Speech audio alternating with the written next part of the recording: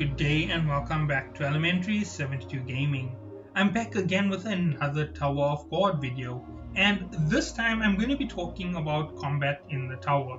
Now, I have tried to make this video several times already, and it's just a little bit confusing because I need to keep my focus and not focus on the other topics I've researched for today's lore. So here's something to note about the tower. In the tower, combat isn't as straightforward as we'd like to imagine it. Number one, when it comes to combat, there are multiple things to think about. Shinsu in itself is one element that can help people. The amount of Shinsu an individual can use can influence how strong they are in battle. Their intelligence influences how effective they are in battle, and strength plus intelligence can make a very dangerous combination.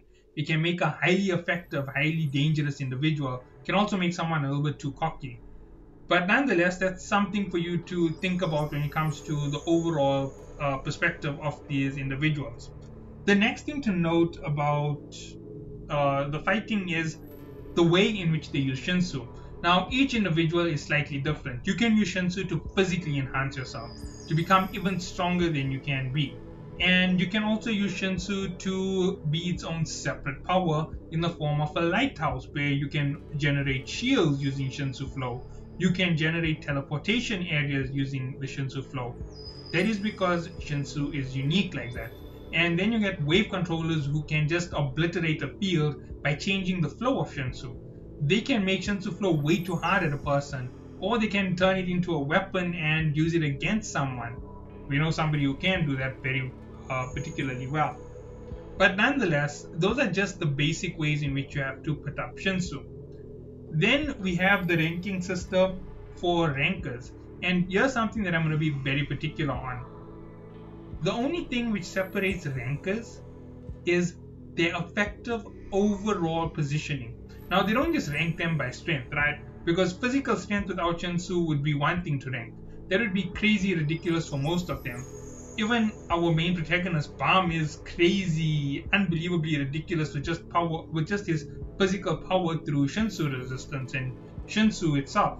He's off the charts, and one of his basic powers, because he's an irregular, which is another aspect to play into it, and a 10 great family member descendant is another one.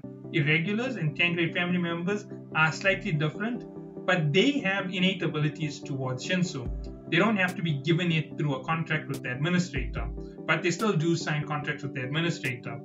The descendants aren't irregulars, and they don't have the same power. They don't have that full blessing of Shinsu. However, individuals like Bam have the full blessing of Shinsu. To them, there is no limit. They can do whatever they want with the Shinsu that they have within their power. And that is also something else, and skills and powers all match and mix in different manners. Example, Bam uses ranker techniques in the form of reverse flow control, and the other technique that he uses, which is also a ranker technique if I'm correct, is blue flurry. They are rankers techniques. They are techniques that use a lot of Shinsu and are very hard to control, but because of Bam's particular nature, they're very easy for him to get his hands on. He is physically weaker than most rankers, but there's one thing that we did see about him at the start of Season 2, his ability to instantly mimic. And then later, when he got onto the Hell Train, we found out what that power is. It's called the power of the Emperor. It's the ability to devour anything within your path so that you may dominate it later. So he has this power, and it makes him quite powerful. And similarly, we've got Ra, who has the ability of an ancient within himself, from what we can see, where he can use rocks at will. And then we have Evenkel, Calavan. Now, Calavan is a special story as well, because he doesn't make any sense, because his powers shouldn't be as effective as they are against one or two particular individuals in the story. When Calavan touched Bam, Bam's power should have done exactly what happened when, what was his name? Mule Love touched Bam earlier. Remember when Mule Love attacked Bam and used Blue Flurry? Bam copied it, but he didn't have to touch it. That means, technically speaking, Bam could use Essence of Bravery even though he doesn't have the essence of bravery within him. He could mimic all those powers that Calavan uses, and it would make it very difficult for Calavan to fight him. It would be insanely impossible for Calavan to actually fight Bam properly. That also goes for individuals like White and so forth, but things get more crazy.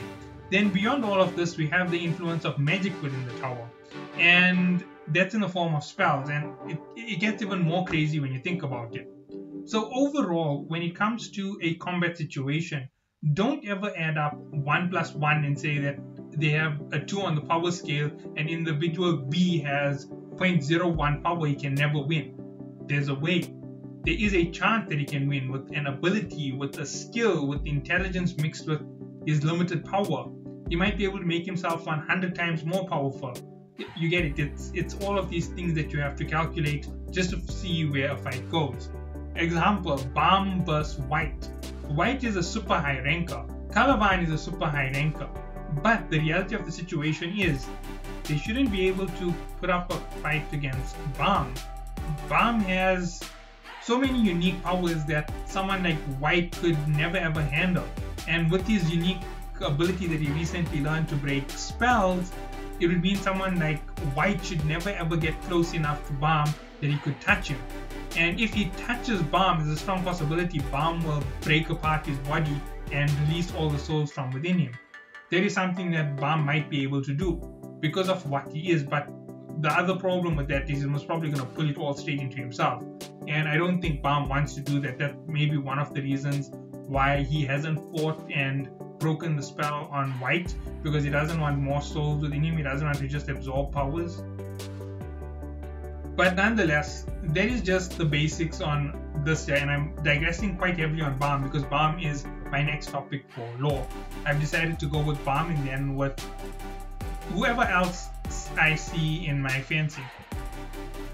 So, we saw the fight with Jin Sung Ha and Mashni, and we saw that Mashni was absolutely ineffective against Jin Sung Ha. However, Mashni versus someone like Calavan might be a different story altogether. Calavan and Mashni would most probably stand on exact same footing, they'd be the exact same strength. And if those two fought, I think it would be a very equal match. I think Mashni would have the big advantage with the Blood of Jahad as her big power boost, and that would be it. I think Calavan would lose if he fought Mashni. But nonetheless, that is the reality behind it. Their powers make a big difference in everything they can do. The 13 months can do what Bam can do in cancelling magic, and all of this put together, you know, it makes things crazy. It makes things unbelievable and very hard to figure out.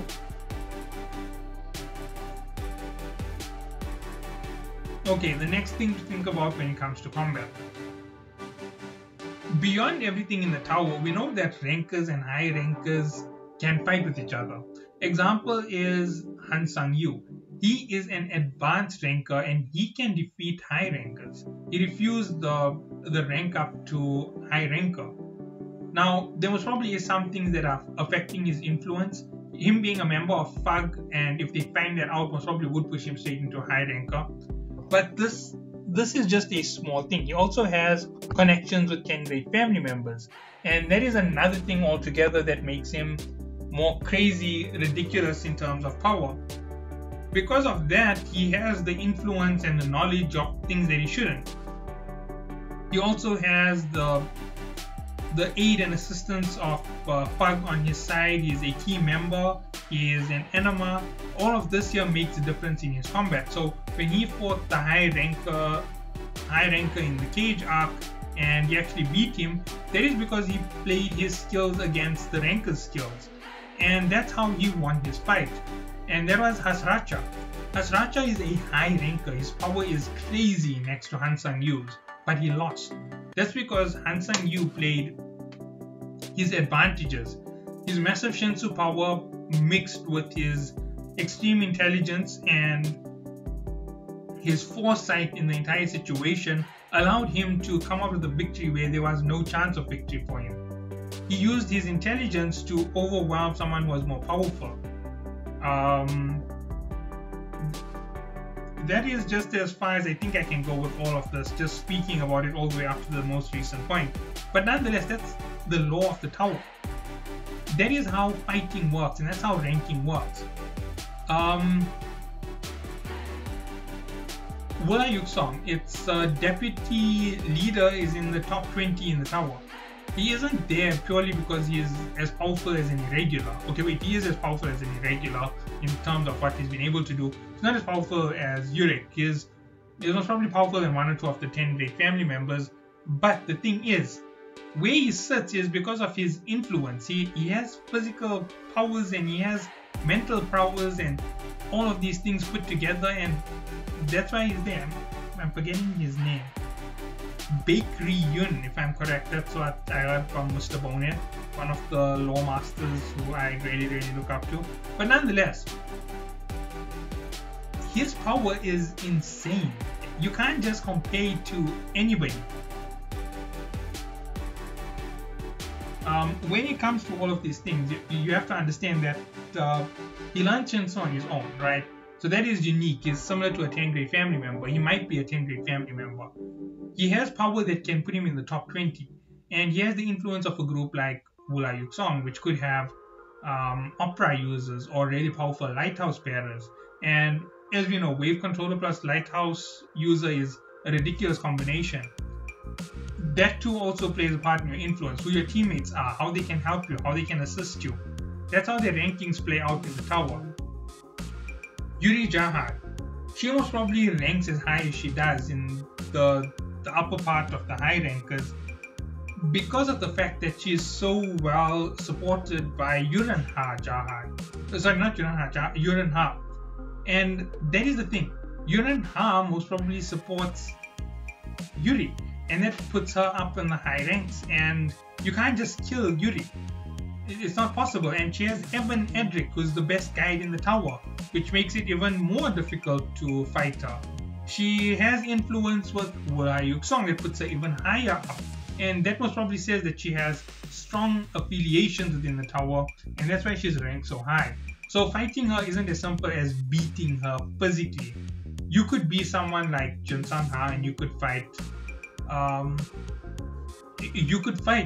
Yuri and beat her in a fight in every manner. You could beat her with physical strength, you could beat her with Shinsu. And organization versus organization, she's part of Jahad. So you're gonna fight Jahad to keep her down. And that is a big problem because Jahad is a very strong force. There's several squadrons. And beyond that, you have Adori, who's most probably mad, insane, powerful, who you don't want to mess with. You have the Ha family, who she belongs to, who's going to be even more crazy to face off with after that. So another problem added to the situation. And add on top of that the next little layer of icing to the whole situation. You're going to get even more power when it comes to the fact that she has Wula Yuksong with another very high rank irregular and one who is actually active. So you see, that's why she's ranked where she is. Too much of influence pulls her power. And you always have to think about this with every fight. When they say someone is a super high ranker and they don't just instantly obliterate a battlefield, it has influence to do as part of it. Then you have guys like Evan Cal. Evan Cal is most probably as low ranked as she is because she doesn't have affiliations. She became a floor ruler, which was probably launched her up all the way to the top 63rd position. But if she was part of Jahad's army, for example, she was probably somewhere near 42 or 43. Or if she was part of Wula Yuksong, she would be somewhere near 50 or even possibly 30. If she was part of Wula Yuksong and Fug at the same time, she'd most probably be in the lower 30s. That much of influence, that much of power, almost as much as a 10 grade family member. That would be a really big show of what she was and who she is. And when we go to the next part of the tower, we're most probably going to get a ton of lore on how these fights play out, because we're going to get to see fights in this current Nest arc that are going to be ridiculous, because we've got Balm. Balm is breaking rules left, right, and center. We've got White, we've got Calavan, we've got Evan Cal, and something tells me that there's a lot of craziness to go. You heard my prediction when it came to the end of the climb. I think that we're going to see more craziness with these fights. Now, I hope that you all do enjoy this lore catch up on how fighting works. and catch you all in the next one where I discuss the main character of the story, Bao.